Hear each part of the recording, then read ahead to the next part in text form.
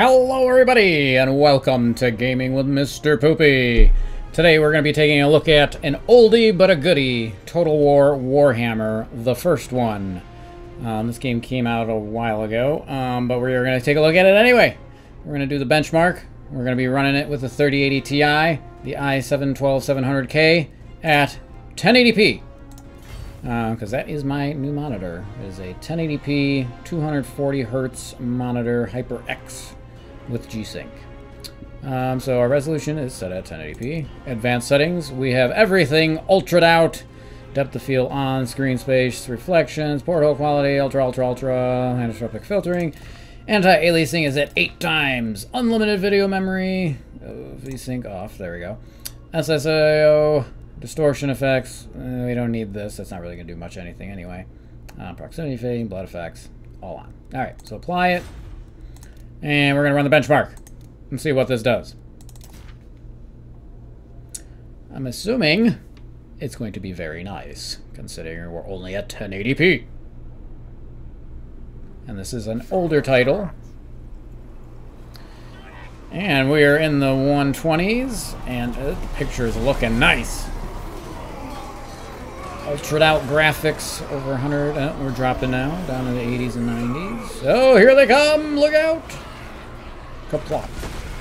That's funny. The 120s. So we are getting some jumps here and there, and sometimes we're getting into the low 80s. Then we're over 100, depending on what's going on the screen here. This is where it gets a little intense with these flames. Oh, 70s, 60, 56! Oh boy. And now we're back up in the upper 70s. Ooh, that's a nice looking spider there. 117. Things are running nicely. GPU's getting used. It's 100% basically.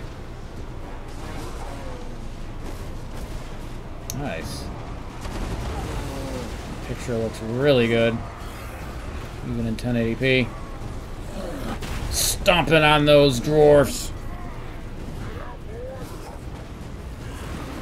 Oof. There we go. Average of 106. That's a nice average there. All right, so let's exit out of this,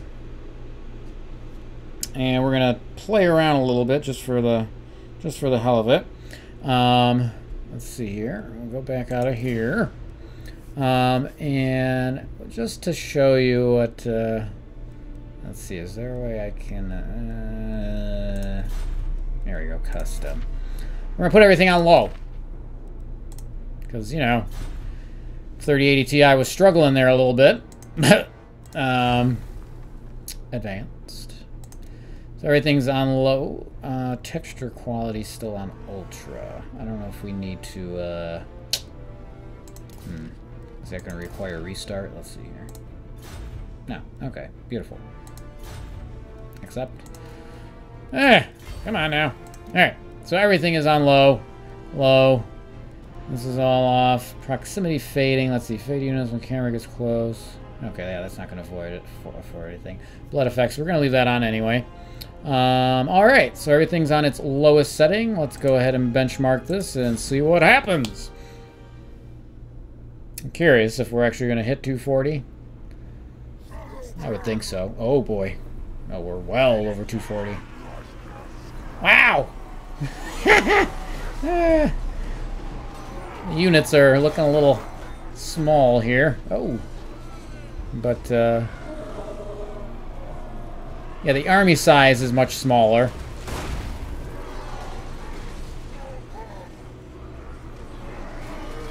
I mean, it's still, honestly, it still looks decent. I mean, I'm not gonna lie. I would probably turn up the size of the units just to make it a little more epic looking. You know, if you're in a war, you'd want more soldiers on the battlefield. But it still looks good. Yeah, they got tossed around a little there. The funny thing is, on low settings, you can actually, I guess because there's not as many, you know, units and guys on screen, like you can see more detail of what's actually happening on screen, like between all the little soldiers and everyone getting squished and smashed and thrown about. Oh yeah, see?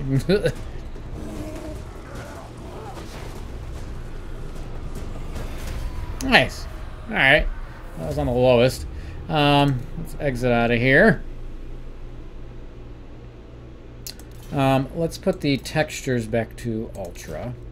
And then unit size, we're going to put that back to ultra. And we'll keep everything else on low. So apply that. Advanced. Benchmark. So let's see how it does with ultra textures and ultra size of the units. Yeah, still over. Yeah. Oh, see, that looks better too. We got more guys on screen. Going to war. We're still over 240.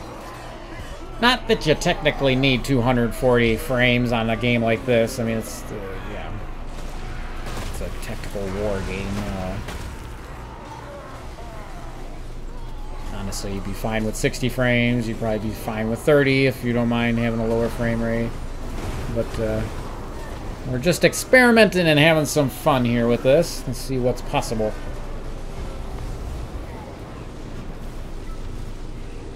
Alright. Down to the upper threes there. As everyone's getting torched. Ah! Oh, oh.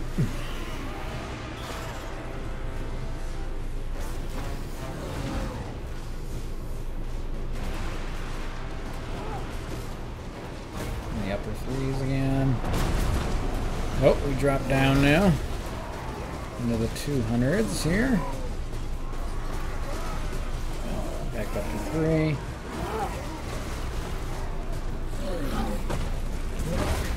3. Smacking them around. 377. Alright, alright.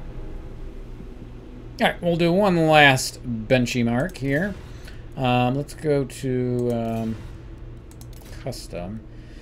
Let's see what everything is on high. What does it recommend for, what does it set it to for high settings? Advanced. Alright, so texture, so it has depth of field and screen space is still off.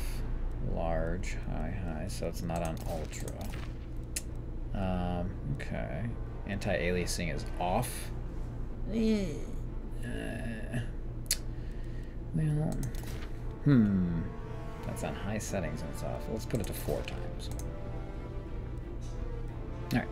I would think we should still have that on high, I would think. But then everything else is just on high instead of ultra. Textures are on ultra. We should probably put that on high just to match it all. Screen space reflections, we'll put that on. Depth of field on. Alright. So everything is on. Got anti-aliasing at 4 times. And everything's on high, so curious to see what kind of results we get on that. Because typically when I have it ultra'd with the 8 times, you know, we were somewhere around the 100 frame rate, I think it was.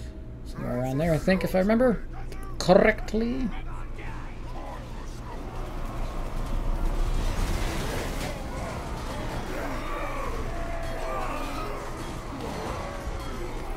We're definitely dropping there.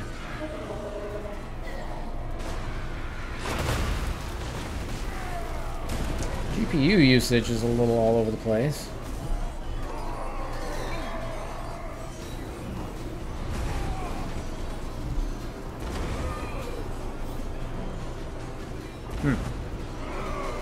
Here we go with the flaming. I think it got down to 50 when it... Oh, okay, see now... Alright. So definitely a difference there on high. Granted, I think part of that was the anti-aliasing at 8 times. That is pretty intensive.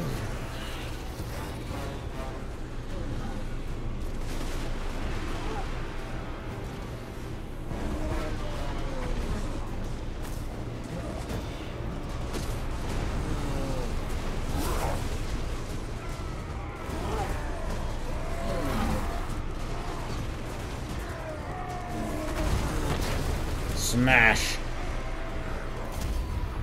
155. Okay. So, yeah, there's definitely a noticeable difference there. I mean, these are all extremely high frame rates. It's nothing here at all to complain about. So if we just went back to Ultra, what they consider Ultra. So, see, when you set it to Ultra, it still turns this off. Still turns this off.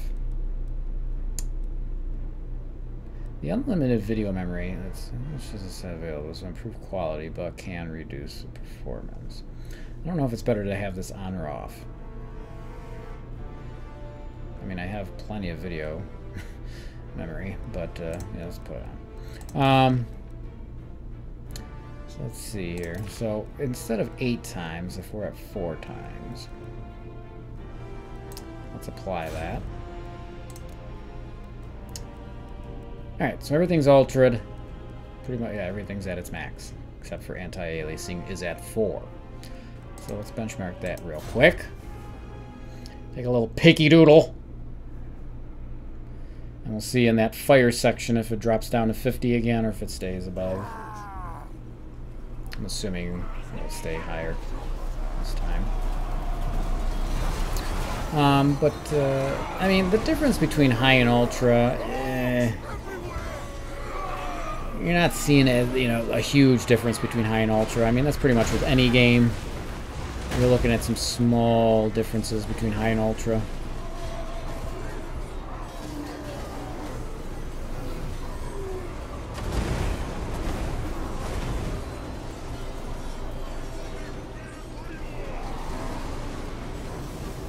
And yeah, we stayed in the 90s.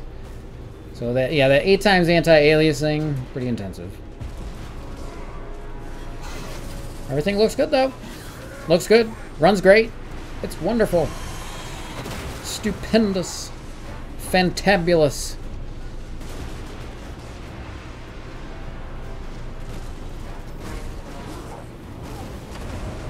All those beautiful explosions. Oh no! Little dwarf. Plop, plop. That's horrible. 133. I think that's good. Well, there you have it. No shocker there. It runs great. But still, it's always fun to see and play with it, just to see what you can get out of it. I mean, if you really wanted to get 240 hertz, I guess you could. Is it necessary on this game? Absolutely not. But either way, some interesting results. So, hope you liked the video. If so, give it a like. And if you're enjoying my content, please subscribe and have yourselves a wonderful day. Bye-bye.